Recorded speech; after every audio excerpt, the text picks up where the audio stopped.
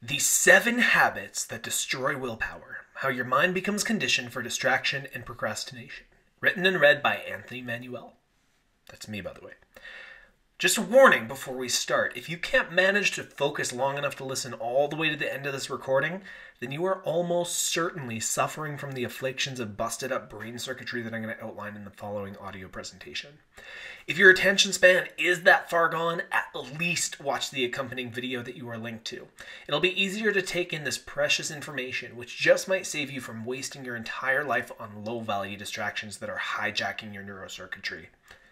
I'll be straight with you. Some of the stuff that I'm going to share with you here is downright terrifying. When I found out that I and seemingly everyone else around me had been conditioning our brains to be addicted to instant gratification, eviscerating the ability to focus on meaningful work, I felt like I was going to throw up.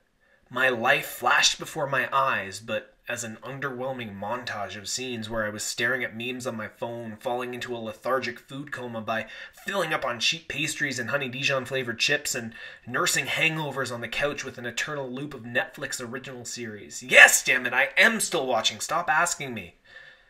This isn't how I want to live my life, but it was how I was spending almost 90% of my time. I'm an artist, musician, writer, personal trainer, strength athlete, life coach. I have aspirations to build businesses that help multitudes of people, including you listening to this right now. I'm actually very good at all these things, and I enjoy them all tremendously. But instead of putting the effort to build, develop, and enjoy these aspects of my life that I'm supposedly passionate about, I used to spend hours procrastinating, wasting time on social media, smoking weed, watching YouTube videos until all hours of the night, and many, many more destructive, time-wasting, mind-destroying habits. The result is that I would always make a bit of progress on my goals, and then spiral into a self-loathing black hole of procrastination that would take a sledgehammer to anything I'd accomplished up to that point. I'm qualified to talk about this stuff not because I'm an expert behavioral neuroscientist who lives life with pristine, monk-like discipline. In fact, if you do have a scientific background, you might facepalm your way through the lack of precise terminology I use to illustrate my points. I'm qualified because I have one of the most addictive personalities on planet Earth, whose default state is a dumpster fire of hedonistic, self-destructive indulgence and laziness. Name a bad habit, and I've been the poster child, which literally almost killed me on more than one occasion. I've had to fight tooth and nail to wrestle my addictive ADHD-like tendencies to the ground and figure out ways to work around it so that I could actually live the life I knew I had the potential to live. I spent years reading books, taking courses, working with coaches, and more, trying to get a grip on my own compulsive behaviors. And I've also had the privilege of learning from hundreds of clients for whom my methods worked for as well. Whether as coaching nutrition, communication, business, or lifestyle habits, the principles always seem to apply. While the methods for getting my shit together worked, I had to reapply and refine them over and over, because society is literally designed to keep us in a mindless, compulsive state where our brains become hardwired to opt for convenient, instant gratification over difficult tasks with delayed rewards. In this report, I'm going to share the 7 most sinister offenders of conditioning that we're subject to, hidden in plain sight as normalized daily behaviors. If I hadn't recognized them and figured out how to mitigate the damage they caused, you definitely would not be reading this book or listening to the audio, because there's no way I'd be able to focus long enough to write it, record it, make the ad to get your attention, build the website to deliver it, and let's face it, we'd both still be looking at memes on our phones. Let's start at the beginning so you at least know what we're up against here. The dopamine dump that destroys your destiny. Imagine living your life in pre-civilized days for a moment. In order to survive, you would have to brave the elements, building fires and shelters to stay warm, dry, and comfortable. If you were hungry, you'd journey into the wilderness to hunt a wild animal that could kill you, or carefully forage plants that you hoped wouldn't poison you when you ate them. To protect yourself from predators, you would have to gather together in tribes, and you would need to be deeply aware of your position in the social hierarchy to maintain tribal acceptance, lest you get cast out and fight for your life against the harsh elements of nature on your own. Mating rights were gained through competence and competition. Reproduction was a hard-earned right that you were always trying to earn. In short, life was freaking hard. Everything related to survival, comfort, nourishment, or propagating the species required you to run a gauntlet akin to going through hell. Your brain needed something to motivate you to overcome these extremely uncomfortable trials, otherwise you simply would not put in the work to survive. The neurotransmitter dopamine did exactly that, giving your brain a "good job, do more of that" feeling every time you did something difficult and got to eat, earned social acceptance, had sex, or were warm and comfortable as a result. While there are many more neurochemicals involved in reward signaling and the neurochemistry of our behavior, for simplicity's sake, we're going to use dopamine as the star of our show and focus on how it motivates us. As the chemical signal of accomplishment, it was extremely useful for survival. To maximize energy efficiency, the brain learned to figure out how to get dopamine with less effort. For example, finding a tree with honey in it was a ton of calories for a lot less work than trying to kill, butcher, and cook an animal. Human beings evolved to want as much as we can get with the least amount of effort required to get it. This is basic survival economics. The more calories you can take in with the less calories spent acquiring them meant maximizing the energy that you had available to survive and reproduce. So what the heck does a caveman getting dopamine from hunting woolly mammoths have to do with why your brain is developing the attention span of an anxious, overly caffeinated squirrel? Well, while this dopamine reward circuit was extremely useful at motivating our ancestors to do difficult tasks to get rewards beneficial to survival, in the modern-day developed world, not only is there an abundance of food, comforts, and conveniences that ensure our survival, we have hyper-exaggerated, refined, concentrated, instantly delivered megadoses of it immediately available to us at all times. The problem is that your brain doesn't register the context in which dopamine is acquired. You might logically know that mucking down a triple cheeseburger with an extra large milkshake is gastric suicide and terrible for your arteries, but your brain just registers calories good, eat more. Over time, if we get used to these effortless hits of dopamine regularly, our brains become resistant to delayed gratification. It doesn't know that the reward will come later in the future, and it doesn't care. Subconsciously, it knows that there's an easier way to get a reward, so it will drive us towards the path of least resistance every time. Why bother taking the time to buy groceries and cook a good meal for myself when I can get just as many calories and more dopamine with way less effort from a bag of chips or a pizza delivery? Why bother putting myself through all the pain, rejection anxiety, and stress of the dating world just to get a mate? I could get an infinite amount of sexual variety from dating apps and pornography without any of the emotional risk. Why the hell would I put work into engaging my community to build social status and a reputation when I can get immediate positive social feedback by posting some relatable meme on social media that gets a ton of reaction? Smoking weed and getting novel stimulation from watching Netflix takes no energy, but working on a new skill like learning an instrument or a new language or studying how to start my own business, that's a lot of focus and willpower. Guess which one I'm going to want to go for? Over time, your brain can become so resistant to doing tasks that delay gratification that even basic responsibilities cause it to act out like a spoiled toddler throwing a temper tantrum over not getting its lollipop. The result is an all-encompassing lethargy, the inability to move unless to return to whatever instant gratification task you were using to procrastinate with in the first place. Think of it this way. When someone spends most of their time stuffing their maw with Twinkies and Halloween candy, their bodies can't handle the unnaturally elevated blood sugar that their eating habits produce. Their pancreas starts pumping out massive amounts of insulin to deal with the excess glucose in their bloodstream. And over time, because their insulin levels are chronically elevated, their body becomes insulin resistant, as in the hormone is no longer able to perform its intended function. Type 2 diabetes is an exacerbated form of insulin resistance. The pancreas can't produce the amount of insulin needed to manage blood sugar because it needs more and more, and you eventually have to rely on exogenous insulin instead, monitoring your blood sugar levels at all times to make sure it doesn't get dangerous. The body is a finely tuned machine. An unnatural amount of a natural hormone can screw things up in a big way. Another example is a bodybuilder who injects steroids. One of the most common steroids for performance enhancement is testosterone, a very anabolic, as in muscle building, hormone produced principally in the testicles. So when someone starts taking massive amounts of testosterone through a needle, their body registers that they no longer need to produce this hormone themselves. So it shuts down its testosterone factory, and our big, strong bodybuilders' balls shrink down to itty-bitty shriveled raisins. So when we're taking in regular massive amounts of a neurotransmitter that was meant to be a reward for difficult tasks, replacing the healthy challenges that we're meant to go through as human beings with instant gratification. Over time, our bodies become desensitized to dopamine, and we require bigger, more regular hits with less and less effort. Our brains can become neurochemically resistant to hard work and delayed gratification because of our chronic exposure to easy hits of dopamine, so much that it ignores the suffering and unhappiness that these activities actually lead to just to get that hit.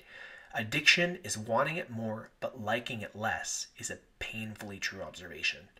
Think of a drug addict whose life is being destroyed by the substances that he's abusing, the gambling addict who spends every last dollar that he has or can borrow from others on that next chance to hit 21 on the blackjack table, or the person losing his marriage because he won't stop playing World of Warcraft. They'll go through an immense amount of suffering because they're desperate for that next hit of dopamine that they've conditioned their brains to need. It's not that different from the person who's scrolling Instagram and getting their hits of gratification from likes, comments, and memes instead of working out, reading, or building their passion project. There is good news in all this, though. We can actually do something about all of this. Change is possible. If a person with type 2 diabetes stops eating the way that caused their diabetes in the first place, with either a fasting protocol or a very low carbohydrate diet that keeps their blood sugars and insulin levels very low, then they can actually reverse their diabetes, putting their insulin resistance in remission. If the bodybuilder who used exogenous testosterone doesn't use it for too long and cycles off of it in a strategic way, then he can coax his body back into natural testosterone production, and his tiny little raisins will balloon back up into big old juicy grapes. All right, a little too far there. And yes, if you stop doing the things that bombard your brain with dumps of dopamine, then your reward pathways can become resensitized. After an initial period of immense boredom, you will suddenly find yourself inspired, energized, and motivated to tackle harder tasks, no longer sucking at the teat of your slave-driven instinct for instant gratification. You can actually reverse the mental conditions that create mental lethargy and procrastination by being the gatekeeper of habits and compulsions that turn you into a dopamine-dependent dummy. That's what this report is all about. The 7 biggest offenders that are manipulating your brain and robbing you of creative potential, demolishing your ability to work hard and accomplish your goals, eroding your willpower, and essentially leaving you at the mere fraction of what you could be. Habit number 1. Wake and take a look at your phone. Every morning, we start with a blank slate, a fresh day that can be used to define our lives however we want. Kind of. We like to imagine ourselves as the captains of our own ships, guiding, directing, and choosing every action that we take with intention and consciousness. The truth is a bit more like trying to steer a banana boat through a raging river rapid of external influences. Most of our behaviors are automatic, hardwired into us as habits so that we can be neurologically energy efficient as possible. The parts of our brain that are responsible for conscious, deliberate thoughts and actions are extremely calorie intensive, so we chunk and automate behaviors as much as we can to avoid burning ourselves out. The diminishment of our mind's energy reserves is so recognizable that it's an acknowledged psychological phenomenon called ego depletion. If you try to willpower your way through life, eventually you exhaust yourself and your brain will revert to whatever path of least resistant habit that it had previously hardwired. This is why at the end of a long, stressful workday, people who otherwise ate healthy and stuck to their positive habits will slump down on the couch in front of the TV while demolishing a full bag of chips. Their willpower reservoir has run dry after using it to manage challenging decisions or emotional situations all day at work. So when your alarm rudely jars you awake, telling you that it's time to get out of your cozy blanket burrito, it's not the time to do a figure 8 of opening and closing the same 3 social media apps on your phone for 20 minutes in bed. For one, you're starting your day saturating yourself with high-dose instant dopamine. Phones are dopamine factories designed to put on that addictive light and vibration show that gets you hooked on waiting for that next notification. If you start a meal with a double chocolate fudge cheesecake, the nuanced flavors of baked broccoli will be lost on you. The sugar bomb desensitizes your palate and makes everything else taste underwhelming in comparison. Likewise, immediately starting your day with low-effort rewards makes difficult tasks with delayed gratification that much less palatable. Beyond that, exposing yourself to your smartphone first thing in the morning puts you in a highly reactive and emotional state. You have no idea what you're going to see when you open your messages, check your email inbox, what triggering news story might assault your news feed, what heart-wrenching pictures your ex is posting on Instagram, etc. Mornings are the prime time where willpower reserves are highest. You haven't endured a full day's worth of decisions and stressors, and it's the optimal window to take advantage of your unimpeded focus for the most difficult times of the day. It's not the time of the day to inundate yourself with the oh so important internet happenings like the latest scoop on Kylie Jenner's favorite restaurant, or the opinion piece your racist aunt wrote about Donald Trump's impeachment being a conspiracy theory to undermine democracy. How we start our mornings sets the tone for the rest of the day. If we begin with a barrage of random stimuli creating unpredictable emotional spikes, it's going to immediately deplete us of our precious, limited willpower, making us susceptible to the influences of our environment. If we want to be the captains of our own ship, we should start our days by sailing into smoother waters, not the choppy waves of jarring digital media. The more that we can begin our days from an internal reference point where we choose our own emotional states, act with intention, and don't surrender our focus to a random number generator of content pouring out of our tiny pocket computers, the more in control our lives we will be. Habit number 2, zucking on social media constantly. Social media is one of the most incredible innovations that's ever been invented for the purposes of networking, connecting with loved ones around the world, cataloging moments and memories, building and marketing businesses, and giving artists, writers, and anyone with a message a platform. It's also the biggest shit show of human ignorance, empty-minded distraction, and dopamine-dousing clusterfuckery that you could possibly expose yourself to.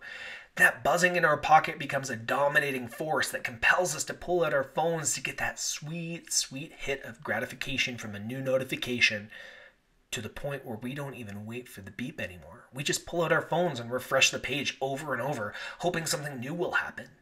In the same way that the flashing lights and thrilling uncertainty of a slot machine can have someone feeding at their hard-earned money for hours, the novelty of a never-ending news feed and the disruptive delights of a new notification are designed to short-circuit our brains and capture our attention for as long as possible. Don't believe me? Even Facebook's ex-president, Sean Parker, shared that it's all by design. Because receiving a like or a comment on your post gives you a little hit of dopamine, it's a social validation feedback loop, exactly the kind of thing that a hacker like myself would come up with, because you're exploiting a vulnerability in human psychology. Yeah, he said that during an interview, where he talked about the unintended consequences of the technology they developed. However, quote, "The inventors, creators understood this consciously, and we did it anyway." If big tech is starting to sound more and more like a Bond villain nefariously plotting mass mind control, you wouldn't be that far off. Except rather than world domination, their main motive is profit. Platforms like Facebook, YouTube, and Instagram are businesses that make their money through targeted advertising, meaning they collect your data and then sell it to companies that specifically want to target you based on your age, geographical location, interests, and relevant internet browsing behavior. You're likely listening to this audiobook as a result of targeted advertising. You're the exact person that I wanted to help with this information. I found you specifically through the targeting demographics I used in my ad campaign. This system works. Good marketers understand this about human psychology, and they use it to their advantage. Remember in the Avengers when Thanos wanted to get rid of the Infinity Stones, the ultimate power in the universe, so he used the stones to destroy the stones? In a similar way, I'm trying to use this compulsive glitch in human psychology to free people from their compulsions. Since these social media companies make their money through a free app that sells advertisement, in order to maximize profitability, they would want to maximize time spent looking at the app, time spent engaging with certain content on the app, time spent posting on the app, time spent colluding with other users with similar interests, all of which maximizes data collected to optimize how ads target you, increasing your likelihood you'll click them, thus making the company more money. As a business, the goal is to keep you on the app engaging with the content as long as possible to increase exposure to increasingly tailored ads. Everything from the speed at which you can scroll to how notifications show up on your phone, to how often certain friends content shows up to how your newsfeed would literally never end if you were to scroll for eternity is specifically designed, A/B tested, to keep you coming back for more again and again for that constant IV drip of gratification. What's more concerning is that human beings tend towards the negativity bias, meaning that negative thoughts, events, and situations will have a far greater impact on our psychological process than neutral or positive ones. Since the algorithms are geared to deliver you content similar to what you engage with, and human beings have a higher psychological tendency to engage with negative content, just look at the hours strangers will spend arguing with each other in the comment sections. You can get caught in a loop of negative and anxiety-inducing content that keeps you highly reactive and hooked on these unpleasant emotional spikes. Yes, these companies design their apps to capitalize on your psychological vulnerabilities and dominate your attention. One of the most useful tools for communication and creativity turns you into a tool for profit by putting you in a state of distracted, half-dazed, emotional consumerism. I'm not saying these apps are inherently evil. I'm just saying you're a human being, and you're likely subject to the meticulous designed pitfalls of technological mind control.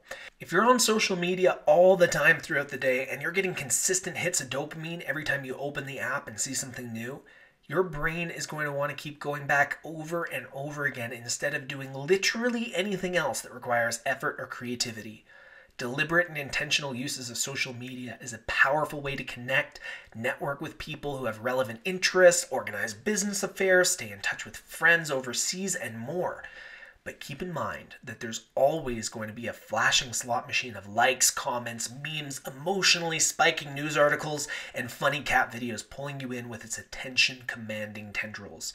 Use with caution, and be alert of the commercial intent to command your most precious resources, your time and your attention. Habit number 3, getting bit by your sweet tooth.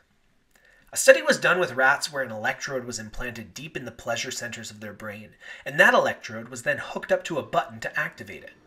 The rats would go press the button 2,000 times a day for 24 hours straight, ignoring their hunger, thirst, and even other female rats in heat. Food, hydration, and sex were all foregone for the instant gratification of the pleasure button, and the rats had to be unhooked from the electrode to prevent them from literally starving to death.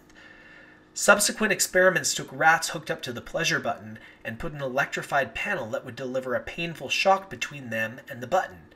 When put between the rats and food, the rats refused to walk across the electric panel, avoiding the pain even if it meant starving. The rats that were hooked up to the pleasure lever, however, endured being electrocuted just so that they could get that sweet, sweet hit of the electric feel-good reward of mashing that button. Once we're hooked on a certain type of pleasure and reward, we'll literally do things that we understand are harmful or painful in order to get the gratification we crave. When I was 15, I weighed over 285 pounds, or 129 kilograms for anyone outside of North America. My main addictions were video games, MSN Messenger, and as much hyper-palatable food as I could stuff down my maw before feeling physically ill. Like a cigarette smoker who knows he's giving himself lung cancer, I continued to cram down half a grocery store aisle's worth of cereal every week, as well as any other sugar-laden food I could get my hands on, despite it making me fat and sick. If there's one thing that you want to do to royally fuck up your brain, it's eat a ton of sugar. The links to refined sugar's effects on the brain are manifold. Impaired memory, slowed cognitive function, attention deficit, inflammation, causative factors for depression and unstable mood, damaged hunger signaling, and yes, it negatively affects your reward centers and dopamine signaling. In fact, studies have shown that eating a lot of sugar over a long period of time can actually affect the gene expression for dopamine receptivity and availability. Yep, mucking down too many chocos and gummy worms can alter your DNA to be more hooked on sweets and have a natural predisposition for instant gratification. One study published in 2013 called Sugar Addiction, Pushing the Drug Sugar Analogy to the Limit, stated that this research has revealed that sugar and sweet reward can not only substitute to addictive drugs like cocaine, but can even be more rewarding and attractive. At the neurobiological level, the neural substrates of sugar and sweet rewards appear to be more robust than those of cocaine, i.e., more resistant to functional failures, possibly reflecting past selective evolutionary pressures for seeking and taking foods high in sugar and calories. Everyone knows that eating sugar isn't good for your health. Like, everyone knows that, right? I'm not crazy. I'm not making an unreasonable assumption here, but everyone also loves ice cream, chocolate, or some other vehicle to deliver that hit of refined sugar. We know that it's bad for our teeth, but we'll have the sugar crash after the initial high, and we'll crave more of it and likely overeat, but those powdered donuts are so good. We'll walk across the electric panel of health consequences to hit the pleasure button of our favorite sweet treat every time. I'm no longer a serial-killing fat kid, but 100 pounds lighter at my heaviest weight, I seldom eat processed foods with sugar in them. I'm also human. When my mom sends me homemade treats at Christmas, I'm probably going to eat the whole batch in a matter of days. Or realistically, like one day. I'm just going to be honest with you. Its pull is powerful, and it's not through willpower that I resist the confectionery allures of sugar. Eating sugar has some serious immediate and long-term health consequences, but if 95% of the time you're eating in a way that supports cognitive function, healthy metabolism, eating the odd Tim Tam isn't going to kill you. The bit of sugar in your ketchup isn't going to turn you into a dopamine-dependent junkie itching for their next fix of Heinz-drenched potatoes. If you have a habit of regularly pounding down the sweets, though, maybe you should check yourself. A chocolate chip muffin for breakfast, a chocolate bar with lunch, and dessert every night with dinner is a sign that you're slowly, or not so slowly, eroding your brain's potential for focus, mood, stability, and motivation. Curb your inner cake lover and watch the sugar. Habit number 4. Booze and bud binges. Alcohol and weed. I'm so sorry to be the bearer of bad news. Alcohol has always been the funniest idea to me as a social convention. It's completely accepted to give ourselves a liquid lobotomy that makes us do incredibly stupid things, while simultaneously acknowledging that we're poisoning our bodies and we'll have to feel like a useless pile of garbage the next day while our liver works overtime to reverse the damage. In terms of our star neurotransmitter, alcohol has a pronounced effect on their release of dopamine, but the real damage that alcohol can do to you is erode your inhibitions and willpower, meaning that a few drinks out with the homies cascades into a debaucherous circus of bad behaviors. How many times has a quote-unquote friend of yours, wink wink, had a night on the town that ends in the indulgence of party drugs you never intended to do, a few cigarettes that you quote only smoke when you drink, eventually capping off the evening with a 3 a.m. pizza party? You might go out for just one drink and wake up with a half-eaten burger and fast food wrappers littered around your bed. Or there might be a total stranger or two tangled up in those same blankets. Alcohol in itself has some atrocious effects on your health. I mean, it's literally poison that creates altered states of consciousness from fighting to metabolize it and clear it from your body. But the decisions that you make after consuming alcohol can be even more damaging. Again, I'm human, and context is everything. As weird as it seems when you say it out loud, drinking is actually a part of society, and there is actually something fun about shutting off certain parts of our brain with half a bottle of red wine with dinner or some nice whiskey with your friends. Some of the best and most memorable nights I've had have involved alcohol, albeit they're a little harder to remember for the same reason. I drink a few times per year. The habit that I'm talking about doing major damage is when it's a few times per week or daily, which I also used to do and saw firsthand how much of a mess it can turn your life into. I lumped weed in here for the same reason. While diehard potheads will say that marijuana isn't habit forming, I've had friends throw every joint, pipe, bong, and flush their stash down the toilet as a declarative act of quitting completely, only to go out and buy it all again the next day and smoke themselves silly, often repeating this same cycle several times per week. I mean, I say I've had friends that do that, but I've also been that person myself, having been a chronic pothead for years. The psychoactive chemical in marijuana, THC, dumps an inordinate amount of dopamine in your brain, and the feeling of being high comes from your reward centers being blasted on overdrive. The idea that it wouldn't be habit forming is absolutely asinine. The whole reason it's enjoyable in the first place is because it gives us a hit of instant gratification on the most fundamental chemical level. Like my example with alcohol, though, having a habit, emphasis on habit, of smoking weed comes with a host of stacked-on challenges that erode your willpower. When you use it, it's working on your entire endocannabinoid system, which affects your appetite and your emotions. I can't believe that I'm explaining that smoking weed gives you munchies, but I mean, here we are. Smoking that joint makes you more susceptible to a full-on snack fest. When you're high, the parts of your brain that signal satiety shut down completely, giving you an almost endless appetite, and even seeing food will signal your dopamine-craving reward system more than usual. You're more likely to opt for the hyper-palatable, highly dopaminergic foods, and this is purely speculative and observed from personal experience, your limited reserves of willpower are functionally drained when you're high, leading to more automatic, pleasure-driven behaviors. Yes, it's fun to get stoned and play guitar, or take an edible and meditate. Having a little hoot with your buddies on the beach or before you go to the movie theater can add an extra dimension to the already great experiences you're having. But like anything that you take exogenously over and over again, you'll eventually develop tolerance to it. And since marijuana is so dopaminergic, regular use with gradually increased doses is going to put your reward system out of whack. Habit number 5, giving yourself a hand with internet pornography. One of the most bizarre subcultures born of the internet age is the no-fap movement. Men everywhere realized that their evolved hunter-gatherer brains weren't well adapted to handle the sheer amount of sexual novelty from the infinite catalog of pornography in the internet, and saw how much porn addiction had become rampant. It ravaged their lives, robbed them of motivation, and caused them so much desensitization to sexual imagery that it even resulted in erectile dysfunction with actual sexual partners. How the hell was this happening? In all mammals, there is a phenomenon called the Coolidge effect. With repeated exposure to the same sexual partner, interest and arousal begins to decline. Arousal and vigor becomes renewed in the presence of a new partner who they haven't been exposed to before, giving us a predisposition for multiple sexual partners. This was evolutionarily beneficial because it promoted genetic variety in offspring, encouraging the survival of the species with many positive genetic trait combinations. It's present in both men and women and is very primitive, fundamental, instinctual. We're all subject to it. This makes monogamy a very interesting social institution for human beings whose primitive brains are wired to crave and seek out sexual diversification. It might explain the increased prominence in polyamory and give more insight into why people who are in seemingly happy partnerships end up cheating anyway.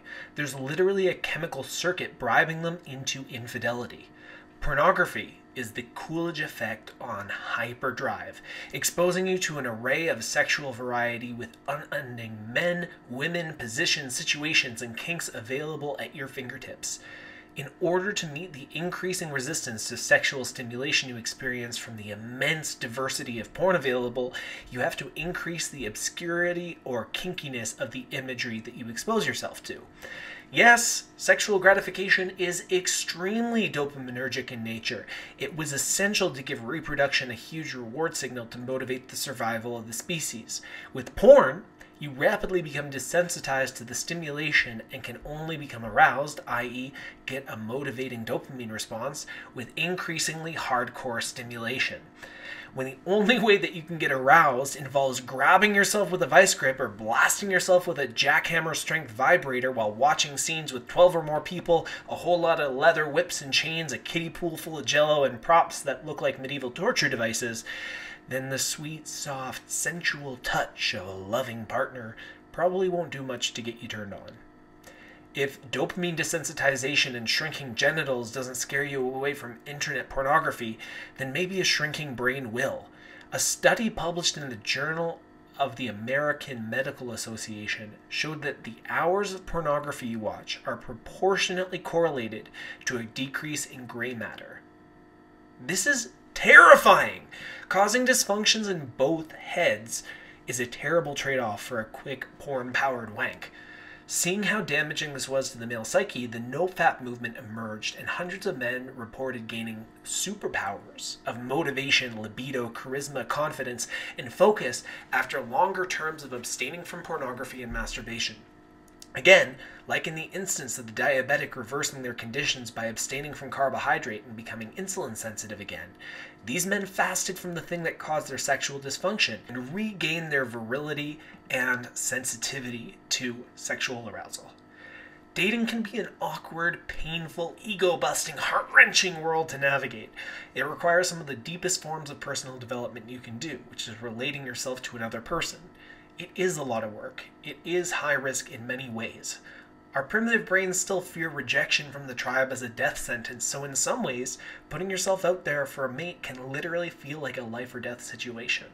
But if you forego the challenge of diving into the dating pool in favor of an endless sea of porn, you'll be sacrificing much more than the pain of possible rejection. Just ditch the porn and reclaim your sexuality and your mind. Habit number 6, the cinematic experience that knows you better than you do. In the book Big Data in Practice by Bernard Marr, he discusses how Netflix is said to account for 1/3 of peak time internet traffic in the US, with 65 million members in over 50 countries consuming more than 100 million hours of movies and binge-watched series per day. The biggest job departments at Netflix are dedicated to analytics to optimize personalized user recommendations. Starting back in 2006, the company launched the Netflix Prize, a pot worth $1 million offered to the group that could develop the best predictive algorithm to suggest new movies based on customers' previous ratings. The winning group's algorithm is still used as the core of the service software, updated and added as the company evolves. When it comes to making any predictive algorithm more precise, the more data points you have to work with, the better.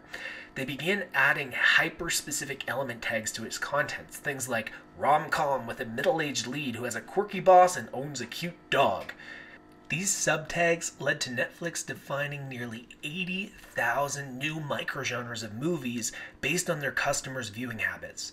By amassing a wealth of immensely distinct individual viewer data, when Netflix went to position themselves as a content creator with original series and movies, they were able to reverse engineer exactly what their customers wanted to see in a show. Every element of the production, including the colors used on the cover images, were informed by data on what their users liked most. If Netflix can optimize putting exactly what you want to see in front of your eyes at exactly the times you're most likely to watch it, what else can they optimize? One example is the autoplay feature that will continually stream the next episode until you've finished the entire season, and the 6 hours that you just spent on your couch has left a permanent imprint of your ass. YouTube is also notorious for this, combining autoplay features with recommended content that you're highly likely to watch and enjoy based on their algorithm. One of the biggest lies you can tell yourself is, oh, I'll just watch one quick episode and then get to work. One of the fascinating things about watching TV is that it changes the state that your brain is in. When you're watching a show or a film, your brain switches to a more passive mode, producing more alpha brainwaves, which are associated with daydreaming and less critical analysis. You're more likely to be emotional than rational in this state, so when you become invested in whatever show you're watching, you will absolutely not tolerate a cliffhanger. This passive state also vies for the path of least resistance, so you're less likely to manually intervene in the automatic playback of the next episode or suggested movie. Before you know it, your brain has been tricked into an endless loop of effortless entertainment as you spend hours passively absorbing custom-tailored content. Again, I'm not saying completely abstain from Netflix, YouTube, or movies. Hell, earlier in this audiobook, I made an Avengers reference, which I happen to have rewatched recently on Netflix. Some of the content that I have learned in this ebook was sparked from information that I found in YouTube videos. What I am saying is that when you're using a streaming service that's designed to deliver you hours of content that you would specifically enjoy, that it's easy to drain away hours of your precious, limited time and procrastinate like crazy. Make sure that you're more aware of yourself and your tendencies than a streaming service algorithm is. Habit number 7. The blue light sleep killer. You'll probably notice that the vast majority of the habits on this list have something in common. They're all sources of compulsive behaviors originating from a glowing screen, either from a phone or a computer. If you're hooked into unconsciously staring at your screen for hours, you'll forego other important needs that are beneficial to your health, in this case, sleep. Our bodies evolved to rise with the sun and sleep as it sets, producing a natural hormonal and neurochemical wave called our circadian rhythm. It's largely dictated by the spectrums of light that we're exposed to, with daylight in a spectrum called blue light. This is the same spectrum of light that our phones and computers emit, meaning that when we're compulsively glued to our screens in the evening, we're exposing ourselves to blue light at a time when we shouldn't be, confusing our natural systems and disrupting our circadian rhythm. The result is that we don't produce the right neurotransmitters to signal relaxation and deep sleep. Sleep quality is compromised as a result. In more extreme cases, you end up fighting the urge to drift off so that you can watch that one more episode, scroll another meme, get another notification, or otherwise mindlessly sacrifice your sleep altogether on the altar of digital entertainment. You will literally procrastinate on falling asleep, which you'd think wasn't possible, but yet here we are in our beds at 3 a.m. holding our phones precariously over our heads until our arm goes numb, using the touchscreen like a treadmill for our thumbs. If you're habitually getting crappy sleep, you're eating into the willpower, focus, and energy of the next day. Sleep when you're dead is the dumbest advice for anyone who wants to be productive, attentive, and effective at anything in their lives. Sleep deprivation can cause a tendency towards overeating and increased appetite, decreases working memory, it increases cortisol, which is a stress hormone that can really jack you up, diminishes the innovative thinking and flexible decision-making capacities that you have. It lowers your immune function in many ways, making you way more likely to get sick. In other words, all of the potentially bad habits or setbacks that you're likely to fall back on will create a feedback loop of time wasting, overeating, mental fog, and feeling like garbage just by not getting enough sleep. Honestly, I don't need to list a bunch of peer-reviewed medical studies to tell you that missing out on sleep makes you feel like crap. We've all had those days where we didn't get enough rest, get a little mentally sloppy, snap at our loved ones, binge on snacks, and want to do nothing but collapse in a blanket-wrapped heap watching reruns of our favorite shows. A combination of circadian rhythm disrupting blue light, emotional spikes from shows and social media content, and the addictive nature of non-stop dopamine hits will keep you awake for hours, making the quality of sleep that you do get absolutely trash. So if you want to make everything worse, making it way more likely to fall back on other crappy habits that waste your life away, then by all means, stare at blue light screens for all hours of the night instead of sleeping and recharging for the next day. It'll guarantee that you consistently operate at a fraction of your potential of a human being. If you want to get to the top of your game, just turn off the screens and get your ass to sleep. So what's the real problem with all these problems? By now, you've listened to all 7 of the habits, and you might be thinking, holy hell, I gotta get a handle on this distracted daze I've been in. You might not know exactly how. Maybe you're already cognizant of how jacked up you've gotten from some of these bad habits, yet despite the awareness that you're being hurt by their effects, you don't quite know how to quit. My joke was that I was enlightened on Monday and then the same jackass scrolling meme accounts for hours in bed on Tuesday. I'd be gung-ho, see a little progress here and there, and then back to my merry old way. Many clients confess that this was one of their biggest reasons that they hired me as a coach. They were hoping that the accountability factor would actually get them to stick to the changes that they were trying to make. The issue with trying to stop bad habits is that most people don't have a good framework for behavioral change. They'll try to willpower their way through only to run into ego depletion and fall back on, and typically overindulge in, the very activities that they were trying to remove from their lives. Dopamine desensitization can be so strong that unconscious urges for instant gratification will sabotage any effort to change. One of the biggest frustrations in the world is knowing that you know what you have to do to improve, but you're going to quickly return to the old patterns when you try to. This is why diets fail, why addicts have relapses, why you still procrastinate, despite knowing that there's more that you could be getting out of life if you just did the damn work. There's no system to create lasting change in place in any of these instances, and if there is, it's unrealistic and doesn't take into account our neurochemistry and our subconscious motivations. You'll ping-pong back and forth between a bit of progress and a bit of regression, a bit of progress, bit of regression over and over and over, like a yo-yo diet or losing the same 20 pounds over and over again. The effects that this loop can have on your self-confidence can be catastrophic. You can start to feel like a failure, like you'll never break through to the other side, and it can be a really depressing reality to concede that your compulsions might just run your life, that you might always be stuck in this dissatisfied, mediocre existence.